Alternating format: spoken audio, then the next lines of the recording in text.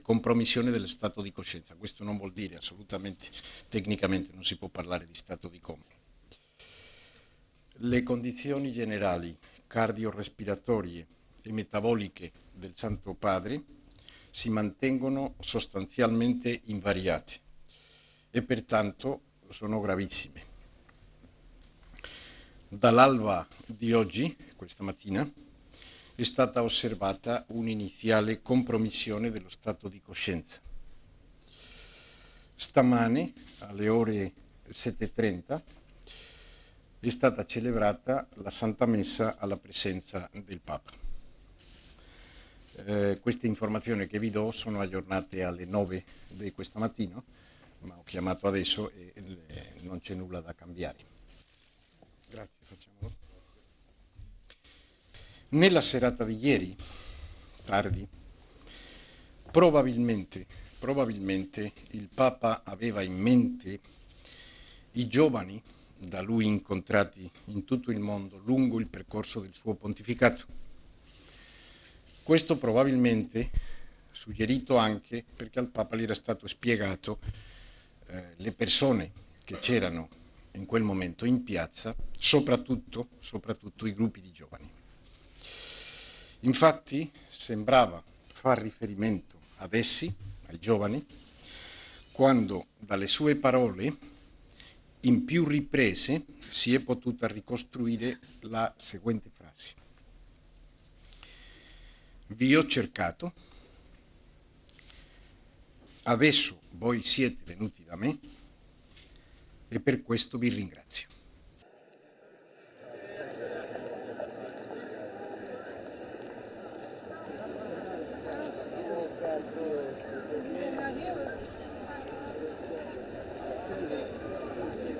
I think that's great, and I think that's very smart of him because the young people are the future of the church, and when he speaks to them and inspires them, then hopefully it's going to take on Christ's message and give hope to a new generation.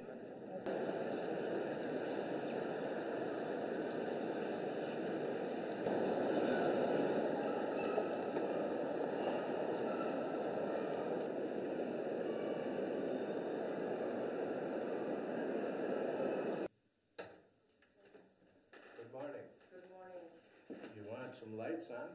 No, I think we're fine. We're all set up because You don't want any lights? No, the cameraman set it all up, so we have no lights. How are you?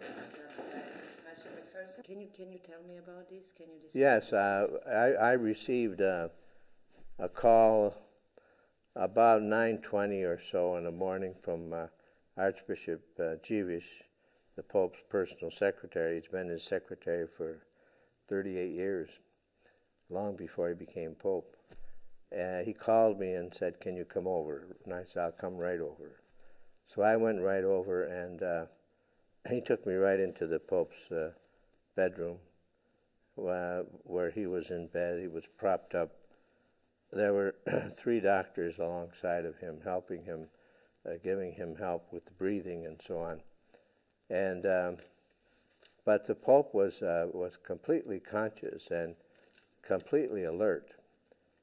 He couldn't speak, but when he saw me with his eyes and bowing his head, I knew he immediately recognized me and was trying to greet me. So I knelt down alongside of him by the bed, and I kissed his hand and held his hand. And I told him in Polish that I had offered Mass for him and that I was praying for him. And in the meantime, the 3 doctors were on the other side of the bed. So I wasn't there too long, and then Archbishop Jewish poked me and said, maybe better to go now. So when I left, I just, I'm a priest, so I just automatically gave him a blessing. And when I did, he blessed himself. It was a very moving moment. He was, he was perfectly conscious and perfectly alert. I have no doubt about that. But he was having extreme difficulty breathing. His breathing was very, very labored. And it was very sad for me to see him that way. It must have been terrible suffering to have to keep sort of gasping for breath.